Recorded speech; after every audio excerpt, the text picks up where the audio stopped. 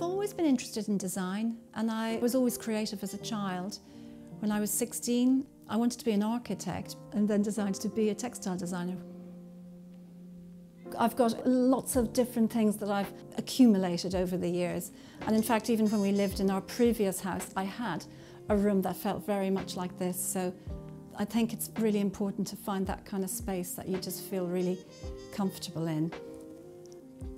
I'm very organised in my work. I love simple, arranged patterns. There's something in the rhythm of that, and that kind of does come into the way I am at home. So I love arranged kind of setups. I like things in straight lines. I do like things to be kind of clean. To find a big mirror that I really loved was a bit of a challenge, and I was kind of on a mission for a while. This was a door architrave from a bank. I managed to get someone to put the piece of wood at the base, and we put glass in the back, and I think it looks great. I've had it for years, and it's just one of these pieces that will follow me around. Colour is such a huge part of my work, and I love layering colour. I love colour on colour on colour.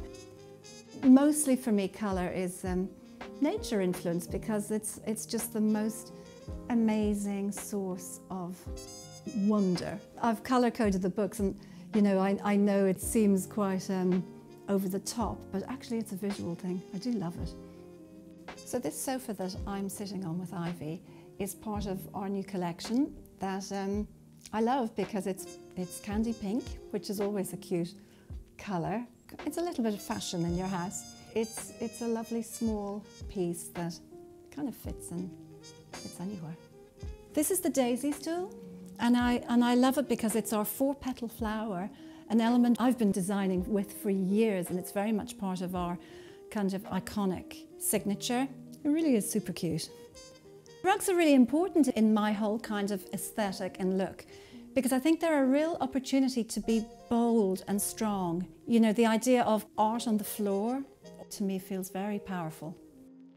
I love the print on this chair, and I love the fact that the chair really does reference mid-century.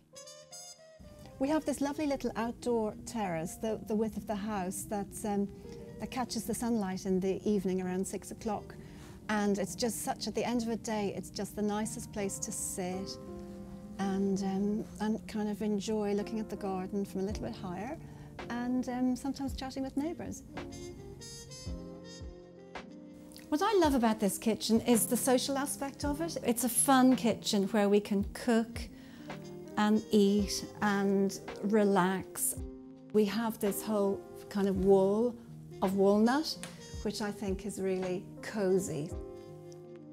It was just important to have a bold wall of pattern, and that's one of my favourite. Well, it's a great colour. I love mustards and yellows, but also it's our rhododendron, so that to me feels like a nice lead into the garden. You know, what I love about mid-century is I love the kind of the concept of form and function. They weren't really into over-decorating, so when things are there, they usually have a purpose. I would love our customers to feel inspired by colour, to feel inspired by pattern, and to feel that adding something of ours will just lift their home and actually cheer them up. Because colour at home makes you just feel happy.